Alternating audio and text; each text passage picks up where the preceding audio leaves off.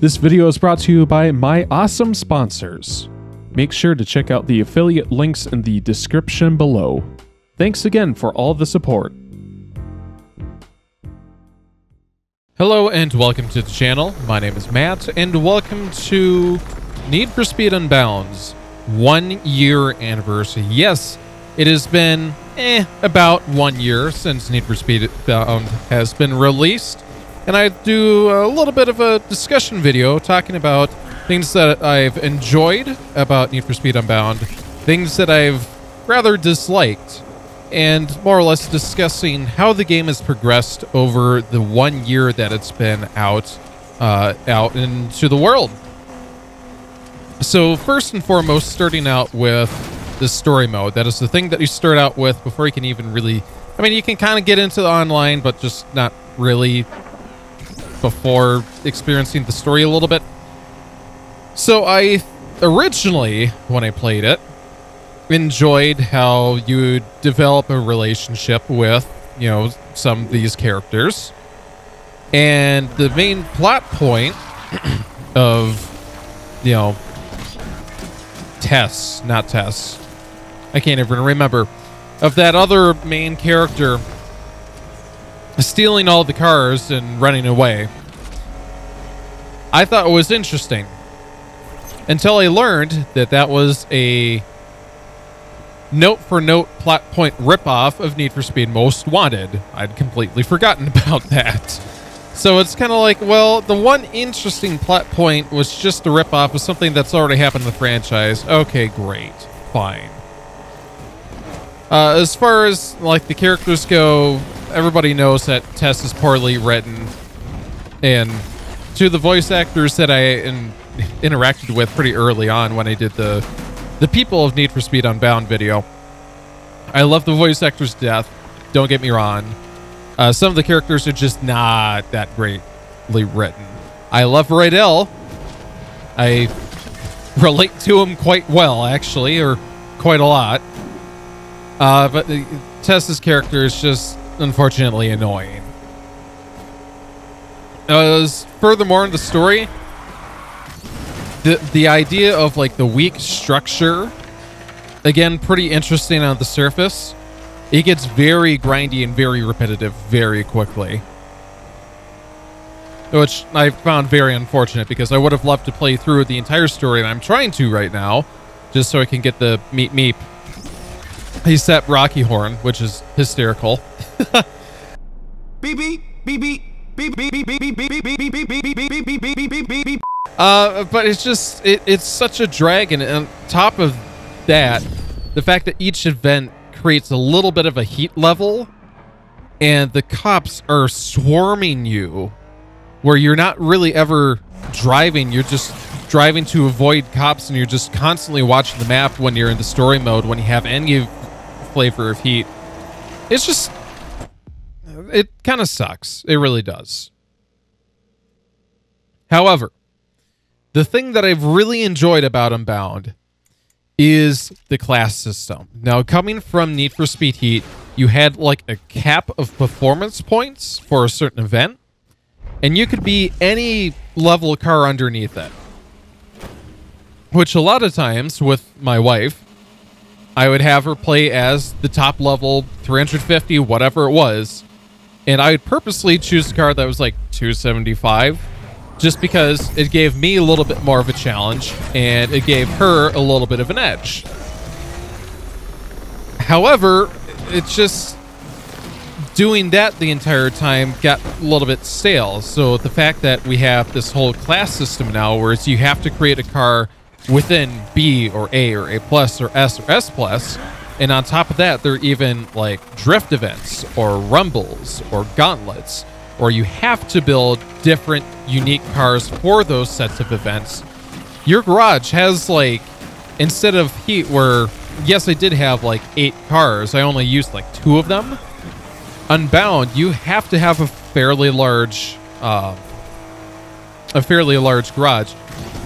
Now, in the story mode, they force you into it, saying you have to have S and S plus, and you have to do all that to get to the Grand. But for at least online mode, I love that aspect. I really do. So kudos to Criterion. I love the class system for the cars. Pretty nice. Upgrades and customization, fairly identical to what you would expect from Need for Speed game. I mean, the additional customization options like a bumper removal, kind of nice to have. Didn't really have many options or opportunities to be able to do that with a lot of the cars, but fine. So then we get into online, where, to be honest, I was a little bit skeptical of online coming into this, into this game, because the main headline was next generation only consoles. You can only have 4 players in a party, and there's only 16 people in a lobby. And I'm sitting there going, that is a massive decrease from Need for Speed Heat's 32 player count lobbies and 8 player parties. I was very skeptical because I got enough people to buy Heat where we would have 6 to 8 people sometimes. We'd fill out the party. So I'm going, okay, so if we get all these people into Unbound, that's going to be a problem. So I don't know if they were expecting a lower player count because of their decision to go next generation only, but then that was even amplified worse due to the fact that nobody could get the next generation consoles because of the supply shortages, because of the pandemic. Eventually, because now enough people have the consoles, and now enough people have the 30 series and the 40 series graphics cards, it actually kind of works having 16 people in the lobby and 4 people in a party. When I've done online with my wife and her friends, we've only had 4 people at a time. So that's really just kind of worked out in our favor, which has been nice. So yeah, it's just, I think the idea of going next generation only to really focus on the graphics was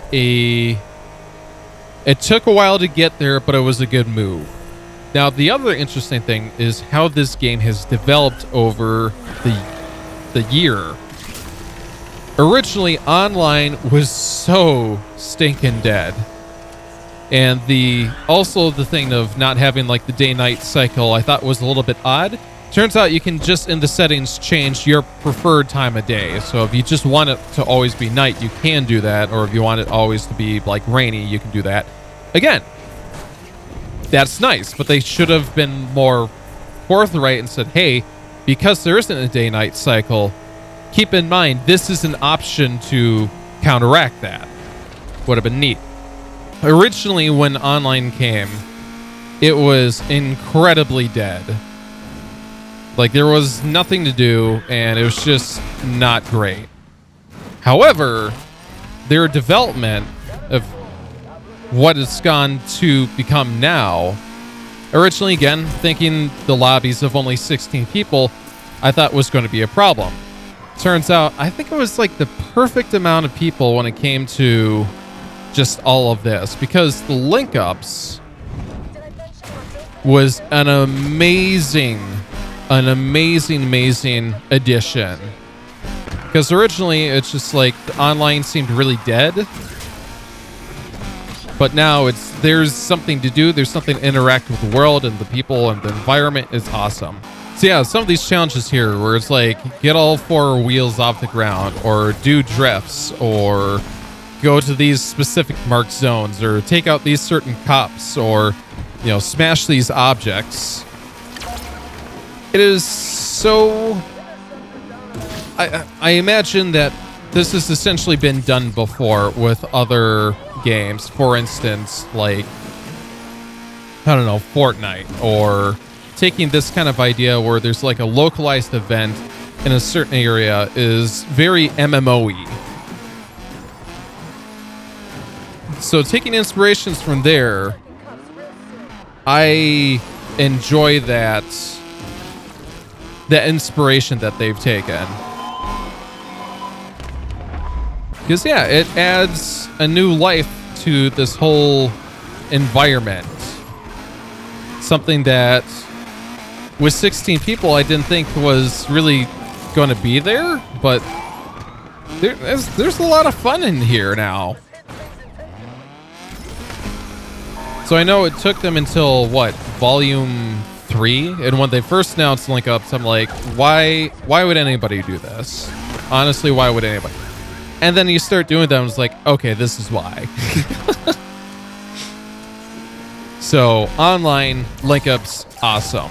So one of the other things I was going to make mention is the graphics. Everybody's talked about how much they've hated the graphics or loved the graphics. It's such a controversial topic. And my 2 cents are, it's fun watching the Need for Speed community kind of become self-aware on the subreddit. Because they've said, hey, you know, older games, you give enough time, everybody's going to be like, oh my god, this game was so underrated, it was such a gem, and it's the nostalgia filter coming back on. And in this instance, I imagine that, you know, it's hated at the moment, but given enough time, I think everybody will appreciate this game a little bit more. And I think why is because Criterion took a risk. This is the only racing game in the last 5-10 years that looks different from the other racing games. You've got like these anime graffiti cartoony effects on top of this like photorealism. And when it was first announced, people are like, I don't know what to make of that. I enjoy it because it gives the game character. And if you look at any other racing game, it's photorealistic and it's all the rest of that, but it's just, it's bland, it's washed out. And if you look at like the most recent Forza Motorsport, it looks super uninteresting. I don't know what it is about it. It's just,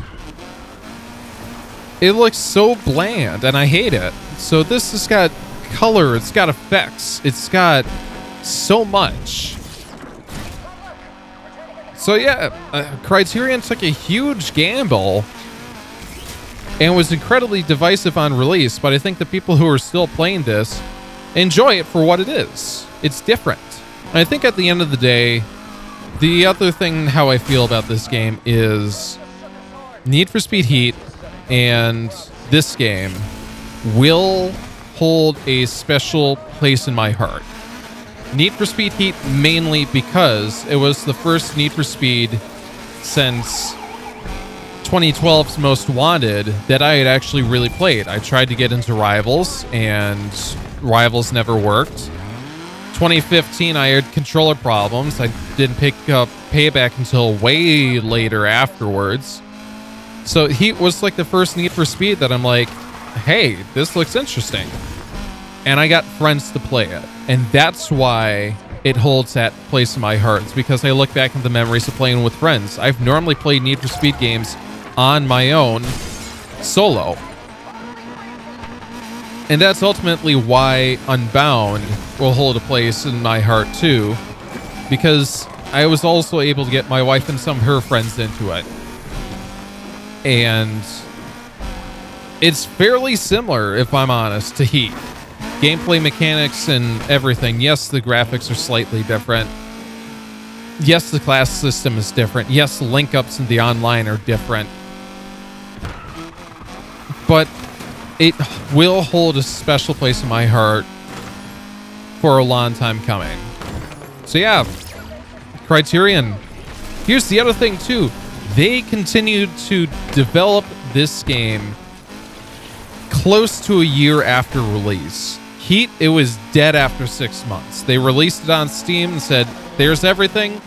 We wanted to have like an extra DLC pack that we had to cut so much content. And that was that. And we never got anything else from it. And it felt dead. This game, a year after release, still feels like it's going well. So I don't know if they're going to continue supporting this game. I hope they will. But I'd be fine if they just end with Volume 5. I really would be.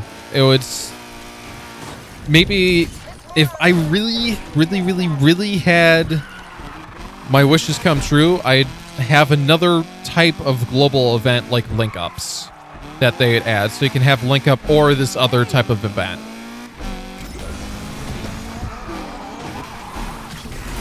But yeah, originally I wasn't sure how to feel about Unbound on release, but after playing this long enough and frequently enough and with friends, it just, I like it. I like it a lot. So I hope you guys share my opinions 1 year after release. If you guys don't, if you guys disagree with the graphics or the gameplay or absolutely anything, please let me know in the comments down below. Again, thanks so much for watching. Like, comment, subscribe. Like I said, let me know your thoughts down in the comment section below. Would love to hear what you guys have to think about this. And yeah. So again, thanks so much for watching. Hope you guys have a great day today. Take care. Bye.